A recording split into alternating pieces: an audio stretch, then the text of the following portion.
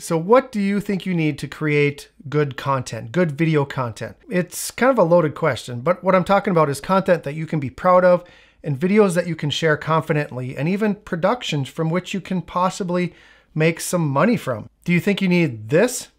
Or maybe this? Or this? Or this? Or this? Nope, it's actually none of those. All you need is this and this. And maybe an external microphone, but that's a whole nother video. So today what I'd like to show you is the Moza Mini-S Smartphone Gimbal.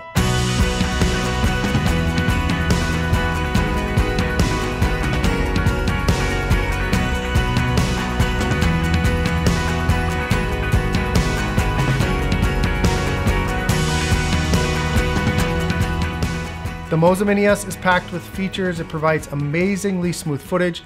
It's lightweight, it's foldable, and it comes in at a very attractive price. So what I'm going to do today is I'm going to show you both the strengths and the weaknesses of the Moza Mini-S, and I'm going to tell you why you should consider getting it as your very first gimbal.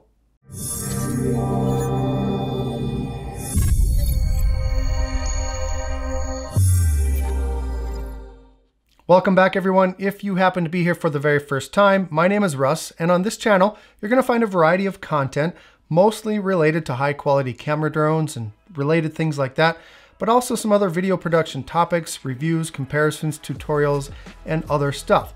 So check out some of my videos, and if you enjoy what you see, click on that subscribe button for future content. Now, you may be familiar with the saying that the best camera is the one that you have with you, and it really is true. You're interested in capturing imagery, whether it be photography or cinematography or whatever, you're watching this video because you're interested in those things. So what are you waiting for? Are you waiting for the perfect camera? Because it doesn't exist. Just ask this guy, or ask this guy. This guy buys more cameras than there are Tootsie Rolls thrown at a parade. The perfect camera is either in your hand right now, or it's in your pocket. It's your phone. Phone cameras are amazing these days, and they're getting better and better all the time. But the problem with the video from our smartphones is that you still have that shakiness. And even with the best phones that have stabilization, you still have so much shakiness in your videos. Now in 2018, I bought my very first gimbal. It was the DJI Osmo Mobile 2. I loved it, it was great. But when the Osmo Pocket was released and then the firmware updates started making it better, my Osmo Mobile 2 began to collect dust on the shelf. So why the Moza Mini-S? Well, like I said, your smartphone most likely has a very nice camera, and rather than spend anywhere from $350 up to $2,000 and even higher, for $79, you'll have everything that you need to get great footage. The Moza Mini-S is foldable, so it's still compact enough to take with you just about everywhere. Not in your pocket like the Osmo Pocket, but again, $79. Stabilized video at that price has been unheard of until this. So first of all, let's dig into the sort of footage that you can expect to obtain with this gimbal. Now, I went camping last weekend with my family, and I only took my Mavic 2 Pro, my smartphone, and this gimbal. And what it did is it forced me to capture everything using just my phone. And I'm so happy that I did that.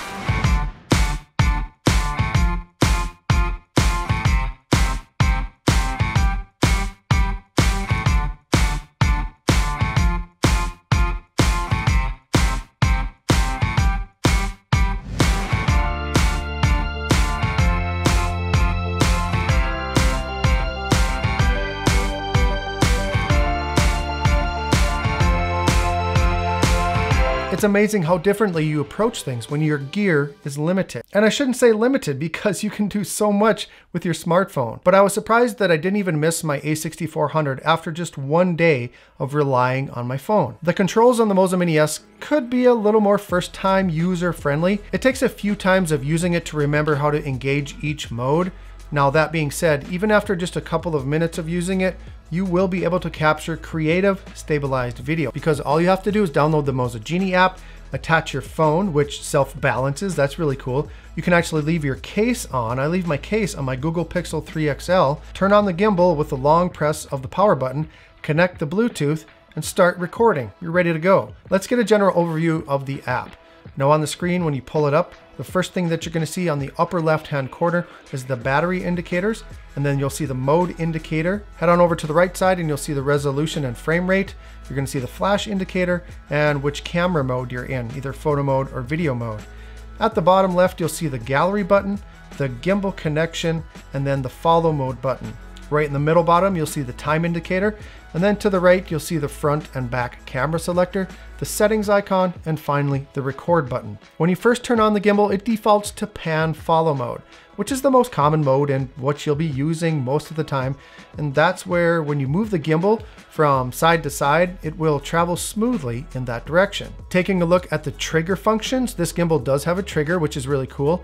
If you want to follow a vertically moving subject, or maybe you want to do a vertical reveal, what you do is you just hold the trigger down and it locks into tilt follow. And another function of the trigger is to lock every axis, which keeps the phone completely still. And you can enter that mode by tapping the trigger twice, but you hold it down that second time. The trigger is also used for returning the gimbal to center, which you should do each time you want to switch different modes. Simply double tap twice to make that happen. Now on the handle, you'll see the power button, the USB-C charging port, the joystick, the control buttons, which I'll go over here shortly, the zoom control, and then at the bottom, you're going to see the battery indicator, which I do wish was a little bit brighter because in bright conditions, you can't really see it. The battery does last for 8 hours, which I did confirm this last week, and I used a variety of modes, including 4K at 30, slow motion mode, motion time lapse, and zooming in and out. So that's a pretty good battery life. As for the functions of the buttons, the top one brings up your menu, the right side button brings up the gallery. If you want to use FPV or the roll follow mode, you click the M button or the left button twice, and that will do a roll follow. Now, honestly, I don't think this is something that I will ever use, but some people might like it. And if you click the bottom button 3 times, it enters the ever popular Inception mode. It only rotates 270 degrees, but you can actually cheat on that a little bit to get a full 360 degrees by rolling the gimbal as it spins. It really is a pretty fun little feature. Now, the gimbal does have sports mode, which is engaged by clicking that bottom button just 2 times. And this allows you to do quick kind of a whip pan. But personally, I don't think I'll ever use this mode. But it could be useful for things like action sports or other things like that. Now, I did show you the tracking option on the app, which works quite well. For me, it only lost the subject once, and that was because of a quick change of direction. You know, tracking is all the rage right now, and the Moza Mini-S does it wonderfully. The joystick has good tension and is input sensitive, so the faster you move it, the faster that the gimbal's gonna move. Now, I will say that it takes some time getting used to. When I first used it, a lot of my shots were way too fast, so there is a little bit of a learning curve to that. So if you're thinking about dipping your toes into the gimbal market and explore what stabilized footage can do for you, I can highly recommend the Moza Mini-S. Its compact size, lightweight, array of functions, long battery life, and excellent stabilization for a mere $79 make it a wonderful choice. As far as the shortcomings, I guess my biggest complaints are the lack of clear definition of the function buttons. And then, okay, just a few issues that I discovered today as I was shooting B-roll for this video. What I did is I went through all of the menu options and I just wanted to see if there's any more compatibility issues or software issues or anything like that. And I did find 3 things that I want to tell you about. Number 1, if you're using a screen recording software like I am right now, sometimes it will crash when you're recording with the Moza Genie app. And so hopefully it doesn't crash when I'm making this portion of the video. But if you're recording with the Moza Genie app and you're using a screen recording software, at least with my phone, the Google Pixel 3 XL, sometimes they don't work well together and it will crash the app, or the gimbal goes into sleep mode. Number 2, when you have anti-shake mode engaged, which is kind of an odd option, I think, for a gimbal, but when anti-shake is engaged and you hit record on the gimbal, it crashes the app. And so I think that anti-shake mode is for when you're not using the gimbal and you're just using the app as a camera app.